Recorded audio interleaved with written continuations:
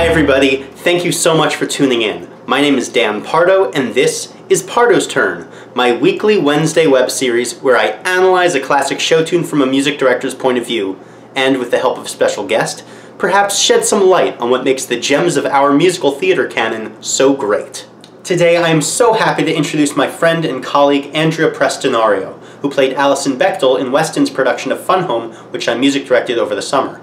I'm actually excited to announce that she's playing the role again in January, this time at Baltimore's Center Stage. So to celebrate, we're singing the song Telephone Wire. In addition to Fun Home, she has been seen on regional stages across the country, with many productions in her native city of Chicago, including Gypsy, Rent, Fiorello, and Sideshow, for which she won a Jeff Award.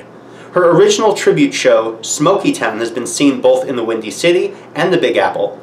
You may also recognize her from several nationally televised commercials and the Just Works ad campaign, Boss Face. I've been trying not to repeat musicals on Pardo's Turn, but Fun Home is so smartly written that I couldn't resist.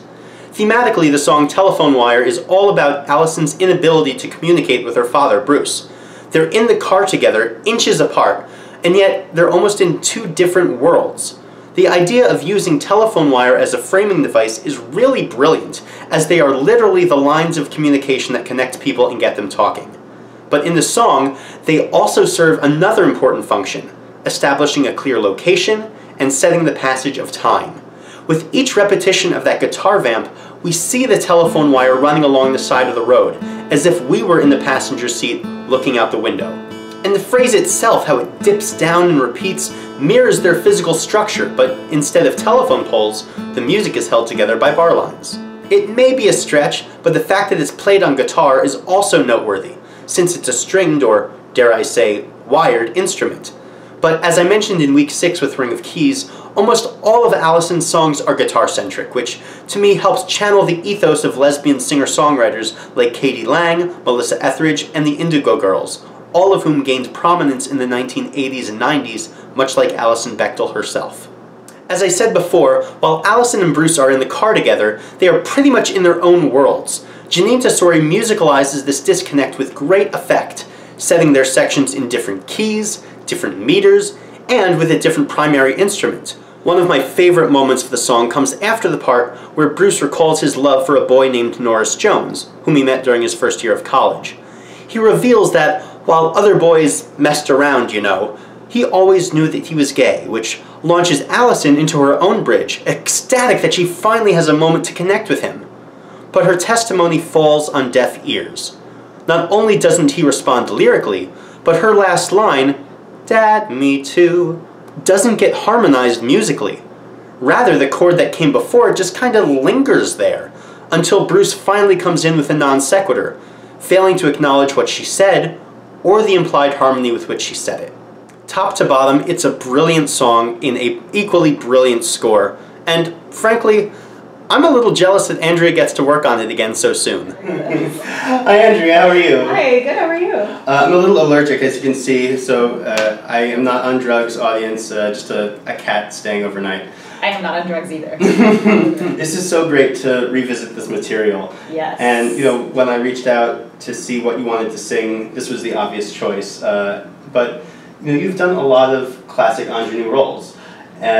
You know, you've done Liza Doolittle at least twice, I think. Yeah, and, twice, yeah. You've done Sarah Brown. I think it's still kind of the same journey in the way that I would approach a character, finding the ways in which we're different, the ways in which we're alike, but there was something like in terms of the kernel of truth that I worked with that was really like hitting the nerve center. So I guess in a way that makes it more accessible, and maybe you don't have to do as much reaching for what is that like lived experience like, but I approached the character in the same way that I approached every other character that I played. Alison's an interesting character because there's all these things happening around her, and she's kind of commenting and reflecting, and you're just physically there the entire piece. What was that like? Is that difficult being under the microscope that much? I thought it was going to be, and then it ended up being the greatest gift to be able to be present the entire 90 minutes on stage with the piece because it was just this train that I was on, and I got it gave back to me to be able to stay on course. And similar to you being present the entire time, I think the show really benefits from not having an act break. You know, oh yeah. I mean, and that's kind of self-evident, but you know, it's the kind of story that you need that constant, you know, single solitary arc. Yeah. You know, there is no real moment of, you know, cliffhanger tension. You know, it's yeah, because I think it would take the air out of it in a way. It needs to build and build and crescendo and crescendo. While musical theater is very LGBT friendly, the scope of what we experience is relatively narrow in terms of the stories being told. I co-founded Ring of Keys, which is a national network of queer women, trans, and gender nonconforming artists working in and on and off stage in musical theater. And we launched in January, so it's only 11 months old. And it was just a few months after that I got the call to play Allison in Fun Home. So it's been a wonderful, like, a variation on a theme this year. I co-founded with my friend Roy Orbach, who is also a queer woman in musical theater, and the story goes, how we met is we were doing a reading of an opera thing that our friend Michael had written, and Michael is a gay man, and he said to both of us separately, like, I want you to meet somebody who's in the show. She's a lesbian. And you're like, you know, like, like, he's all jokey, but I think there's an implication there. And so we were like, let's start a club, kind of joking. And then it kind of got serious, and we got a website and social media channels and started building this thing. And what it is, the mission is twofold. It's community and visibility. Creating a community for our members, so that to combat that feeling of isolation. Of course. And the second component is a hiring resource, which is through our member directory, which is on our website, ringofkeys.org. Great. And that member directory is listing all of the artists that are keys, which is what we call our members, keys. And that is a resource for anyone looking to hire someone who self-identifies as queer, bi, lesbian, trans, gender nonconforming, gender queer, non-binary, the diversity of genders that queerness contains. Now you're producing shows under that same umbrella. You have one this week at Birdland. Do you want to talk about that a little bit? Yeah, this was just one small component of the huge membership, but it was a concert called Queering the Stage, and it was concert evening celebrating our members and their work. We haven't seen the umbrella of LGBTQ stories being told beyond gay, cis, white men. And I like to say that it's kind of a yes and response to that, because I don't want to see those stories go away necessarily. It's more just like adding to that. The mantra that I've started, which is queering the stage, and that idea is making it's currently, Broadway feels very gay, and I'd love to see it feel more queer, just to say more inclusive under that queer umbrella. You're doing Allison for the second time coming up, and you mentioned that you've done Eliza twice. What is it? What's it like to do a role for a second time? Do you kind of go in as a clean slate, or kind of what you did last time and then adjust it from there, or what's your process? Yeah, the last time I did, when I did Eliza twice, I did consecutive yet separate productions, and there was only 2 weeks between the two productions. Wow. So it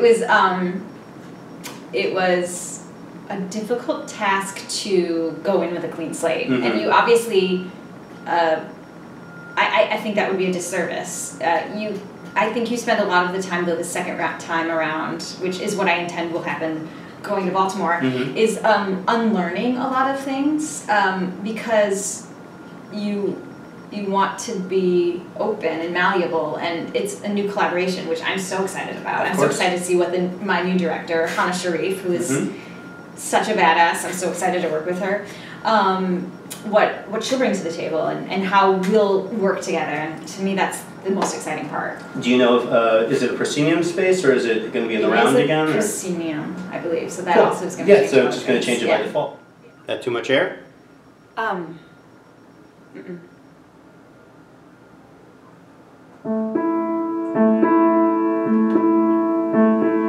Telephone wire, run and run. Telephone wire, sundown on the creek.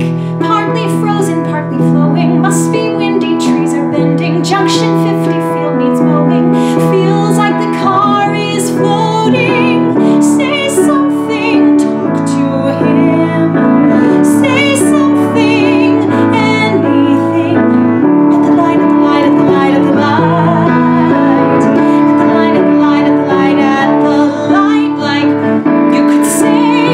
So how does it feel to know that you and I are both? Hey! Yeah. Where do you want to go?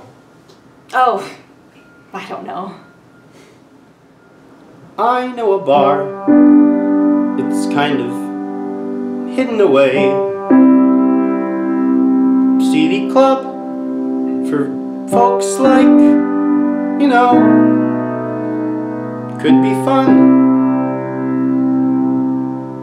But Dad, I'm not 21.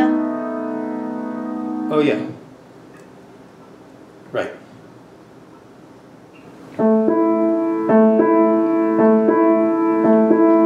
Telephone wire, long black line. Telephone wire, finely threaded sky. There's the pond where I went wading. There's the sign for Sugar Valley. On the mountain light is fading. I go back to school tomorrow. Say something, talk to him. Say something, anything. At the light, at the light, at the light, at the light. At the light, at the light, at the light, at the light. Doesn't matter what you say. Just make the fear in his eyes go away. There was a boy in college, my first year there. Norris Jones, he had black wavy hair. Norris Jones, where is he now? 14 years old, in Swenson's barn. It was cold, lots of boys messed around, you know, for them it was a game they outgrew, but I always knew. Dad, me too. Since like 5, I guess. I preferred to wear boy shirts and pants. I felt absurd in a dress. I really tried to deny my feelings for girls, but I was like you, Dad, me too. Norris Jones, Dad? Norris Jones. Dad. Hey, did I mention I've taken on a new project? The old house out on Route 150. Oh, you've seen it, Al. It's been sitting empty for 40, 50 years, at least.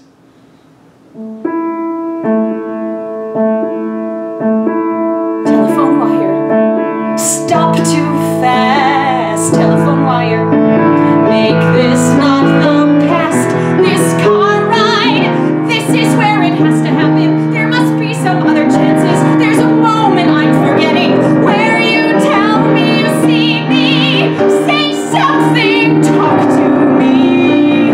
Say something. Anything. At the light.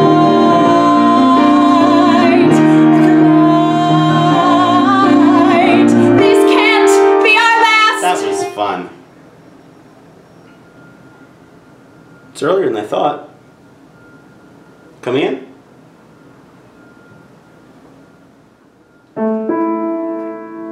Telephone wire. That was our last night.